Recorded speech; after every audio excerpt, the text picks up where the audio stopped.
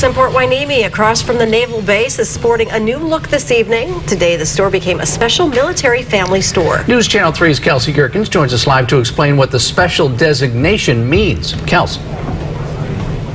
Beth and CJ, this military family store in Port Hueneme is the 25th store in the entire nation to get this special honor. Starbucks tells me that the military family stores are meant to engage the military community. Jeremiah Reitz is a veteran. That to me meant the world to me. He spent 4 years with the U.S. Coast Guard serving our country. When he completed his service, he wanted to get a job that would allow him to work and go to school so that he could get a bachelor's degree. Starbucks saved my life. I was going to UCSB as a student. They were there for me when I was living out of my car for 6 months, held me afloat. They were there for me while I got my degree from UCSB in sociology.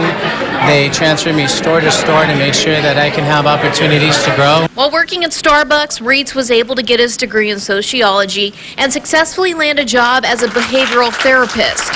He says the flexibility Starbucks gave him and their support for him as a veteran was life-changing. You're going to honor me as a veteran? I would love that. I will be proud to wear that apron. And it sparked conversations between me and other people in uniform. And they said, "You're a veteran? I didn't know that." I said, "Yeah, I'm a veteran just like you." Starbucks is on a mission to help other veterans like Reitz out. By 2018, its goal is to hire 10,000 veterans and military spouses. The coffee chain is also opening up special military-themed stores at locations near military bases. The big part about being a military store and for a family store is that we bring in the community together. So now we're giving other people the opportunity I once had. Starbucks has hired 6,500 veterans and military spouses since it started this veterans campaign.